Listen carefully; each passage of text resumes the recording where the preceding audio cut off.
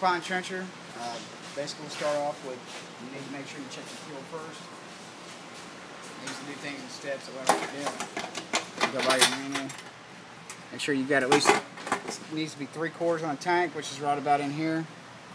You don't want to fill it all the way up because it will splash out in transit.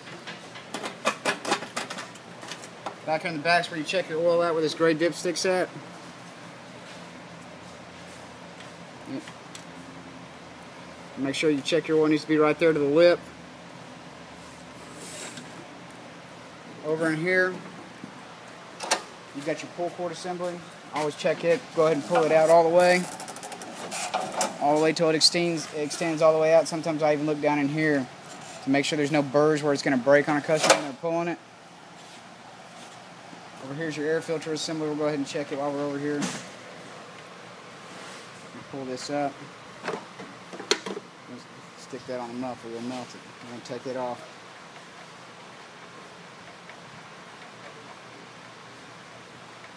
I usually kind of tuck these things into each other. Just set them out of the way so you don't lose your nuts and the cover.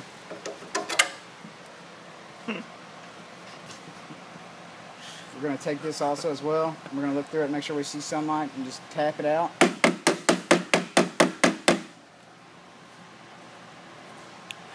Make sure your rubber grommets good on the top of this thing. If you don't, water can get into the air filter or down to the air filter assembly, down to the carburetor, and this engine will end up not wanting to start next time. There's also a rubber ring when you're checking these filters can come out. Sometimes it'll stick to the bottom of the filter and it'll drop out without looking. Make sure you get this in there also. This is going to help keep some of that dirt and water out of those carburetors. Now that we've checked those, make sure they're clean, we'll assemble this back together.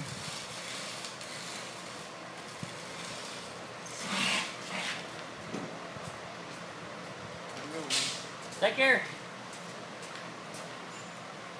Take your wing nuts. Take them back on as well. Go ahead and start with the first one. Tighten that down.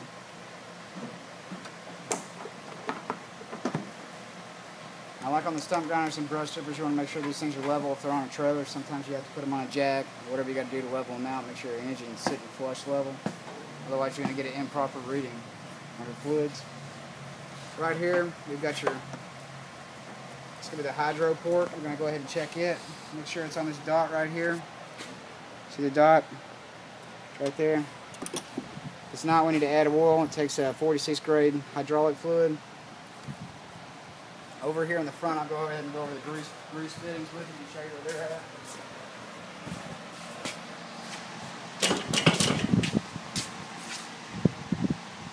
Got one over here on the side. Sometimes you have to clean it out with a screwdriver or a pick.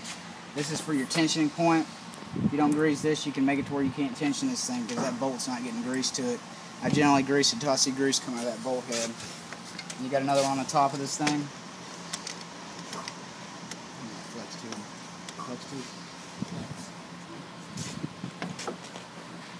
You're going to grease it right here on the top. You're also going to have a fitting down at the bottom.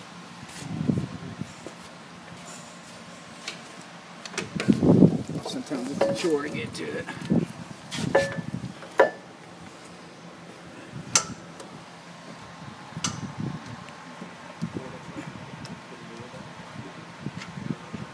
Grease both of these fittings, all three of those.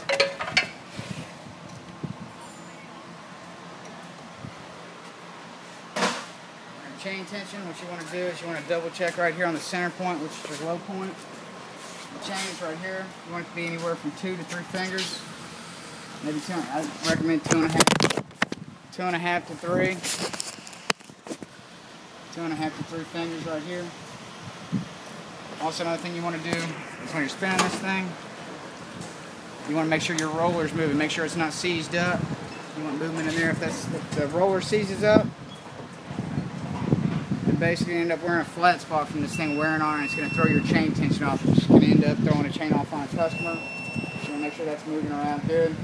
Up in here, most of the times when these things come back, it's been wet or muddy, you're going to get a bunch of stuff in here, debris, grass, the sewing. Make sure you clean this out real good because this stuff can get in your seals and end up causing a gear dope leak. Over here on the sides where we're going to check our gear dope.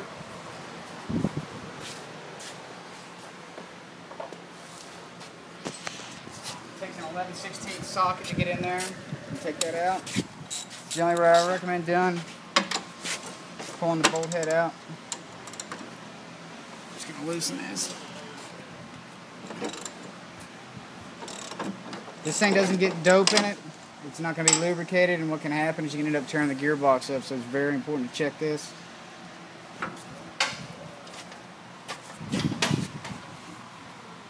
Basically, if you can't see any fluid coming out, you may add some. It takes an 80/90 gear weight. Take our 80/90.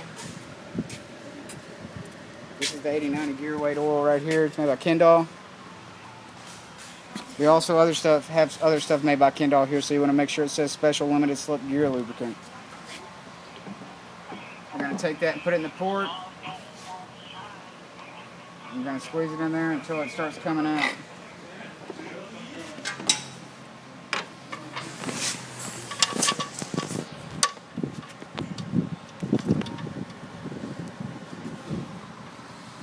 Go ahead and tighten that back up.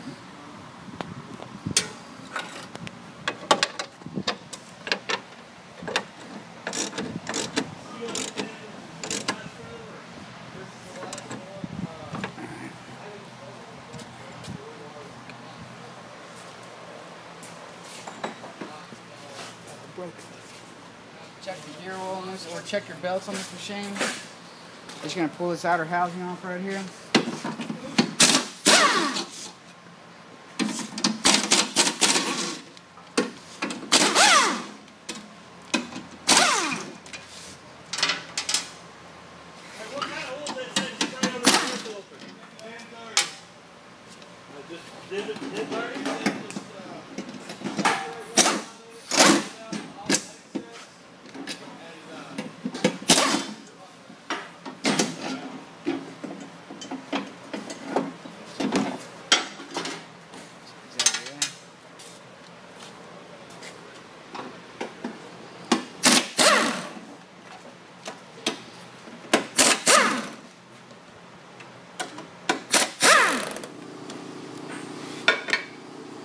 The belt housing for us.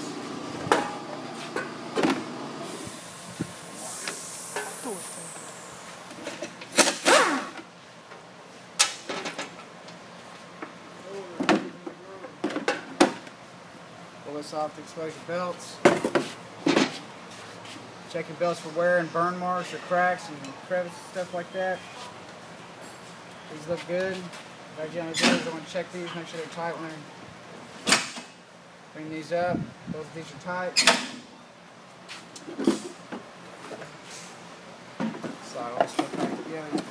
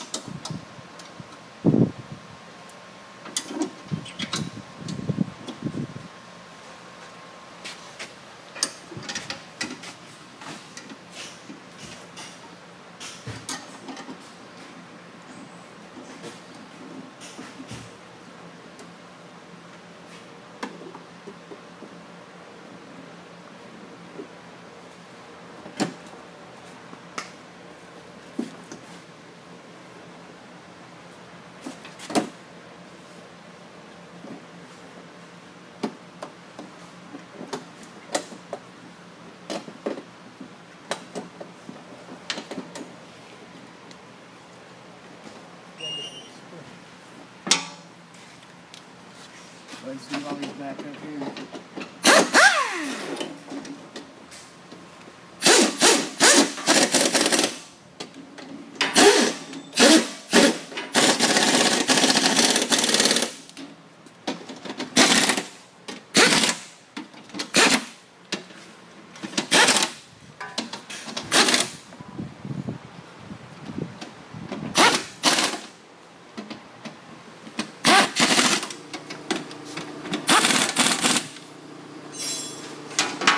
going to go over next is the teeth on these things. You just want to kind of go down them and make sure they're all tight. Make sure you got a good tip on them.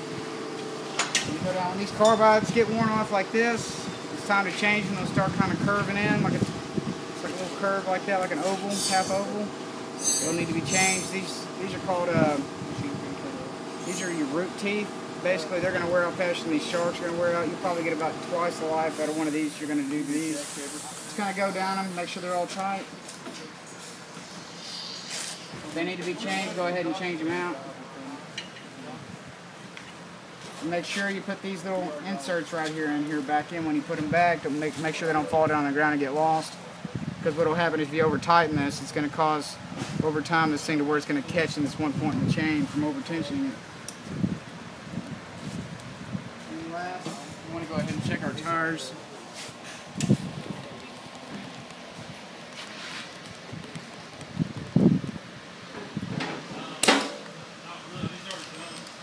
Should be about 35 in the rear.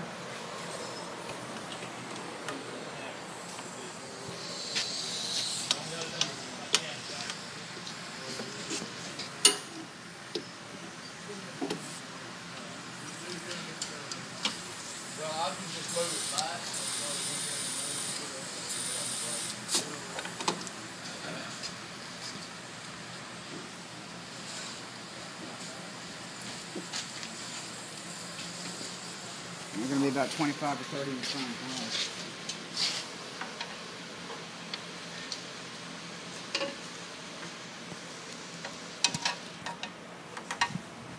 Sometimes you end up having to spin the tire to get to it.